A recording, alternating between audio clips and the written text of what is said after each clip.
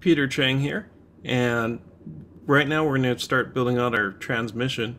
And I just want to point out to you that X Factory also makes a shaft gear as well. And what's kind of cool about the X Factory version is that the spacer is actually built right on there.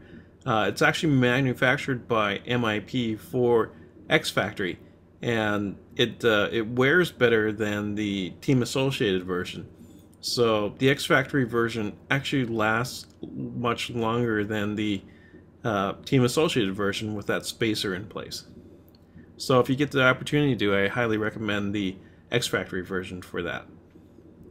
Another little slight difference is that there's both the 3/16 by 1/8 ball bearing, and I like to use the X Factory 6200 versions to hold the top shaft in place. I just find that it seems a bit longer wearing and it works much better. So just so you know, the kit of the SCX-60CF comes with a bearing for the outdrive, so you don't have to worry about that at all. Once again, the difference with the mid-motor conversion is that we have two idler gears, and we could use the SCX-60 ball bearing, and you could also use an X Factory ball bearing as well too. And my kit actually came with a ball bearing for that, and I'm going to just show you that the 6202 is the ball bearing that came in my kit. So just so you know that you could actually use that one as well. Idler gear, you should have the just the stock 9361 Team Associated idler gear, and I actually found that the X Factory version actually worked out pretty good. For this area, you could also use the 6200 ball bearing for the idler gear, and of course the ball differential from our last step also goes in there, and also the black grease and the stealth differential lube as well too.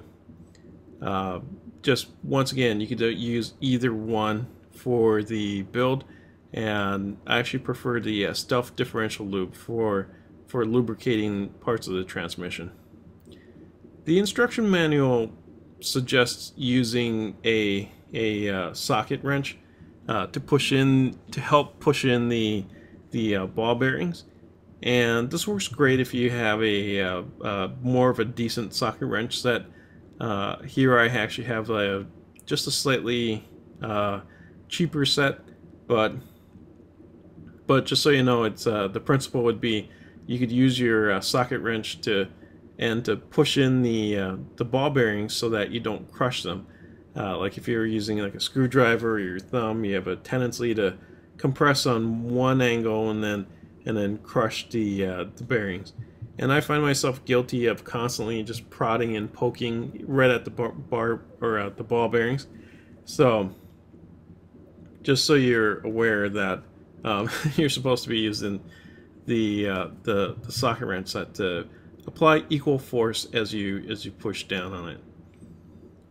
So here we have the outdrives in there, and those are going in pretty good. Next step is I'm going to go ahead and put in the shaft bearing, and it's interesting that the X Factory guys have actually made their own shaft bearing, but it looks like the same size as the Team Associated ball bearing, and I'm pretty sure that either one would work. I'm just going to be a stickler and just use the X Factory part.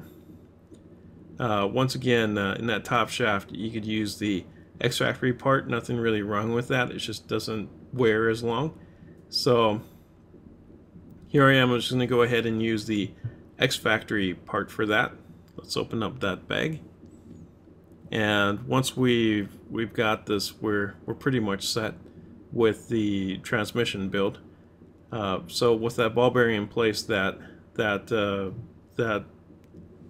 shaft gear would actually fit in pretty good, and it looks like a very good fit actually. So that is looking really awesome, and just am stoked about this awesome gearing here. feels really good actually. I don't have to sand or deburr or anything like that. Everything looks great out of the box there. And it's interesting that this transmission runs 2 idler gears. So very interesting.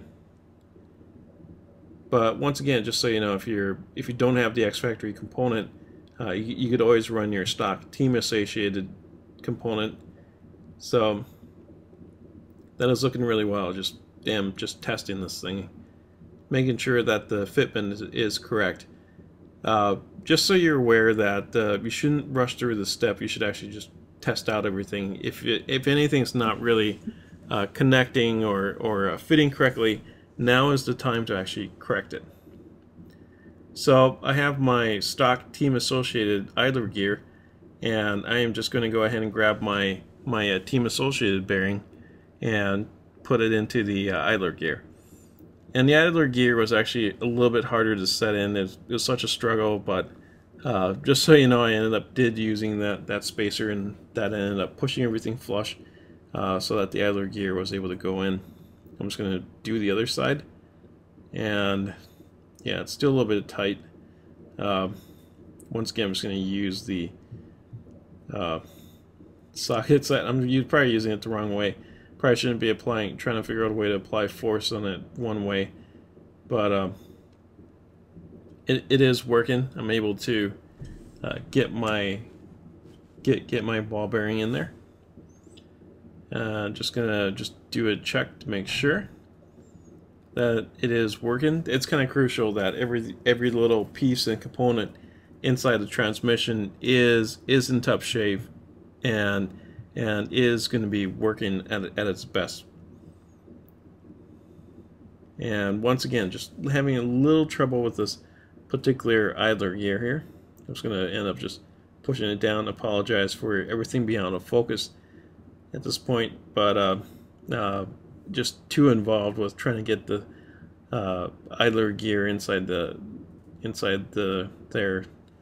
and it seems to be working pretty awesome. Just gonna put this off to the side here, and next step, I'm just go ahead and just putting in the idler gears, and also you need to make sure you have an idler gear shaft that goes right through. And just so you know that the X-Factory version of the idler gear shaft actually feels a little bit more solid than the Team Associated version. And it definitely seems more brushed and more polished, and more care kind of went in there. But just so you realize that the Team Associated version of the shaft does work as well too, and both are very good. I'm just testing fitment as I go along, and it looks like it's working out great. So just showing you the Team Associated version of the ball bearing, and we'll just go ahead and cut this open and go ahead and put in the ball bearings in there. Once again, it's just what's kind of stunning is that the idler gear is one of those gears that you end up replacing quite a bit if anything in the transmission goes bad. And in this particular kit we have 2 of them, so it's kind of fun. We get that to look forward to. And here we are, the Team Associated idler gear shaft. And just so you realize that this one doesn't seem as polished as the X-Factory version. I'm actually digging the X-Factory version of the idler shaft much better than the Team Associated version. But once again, I'm just going to do a test here to make sure that everything is spinning okay. And it looks like everything's spinning quite awesomely. Final step in assembling a transmission, or final main step in assembling transmission, is to put in the differential gear. And this is perhaps one of the better differential gears that I've built. It does feel quite solid.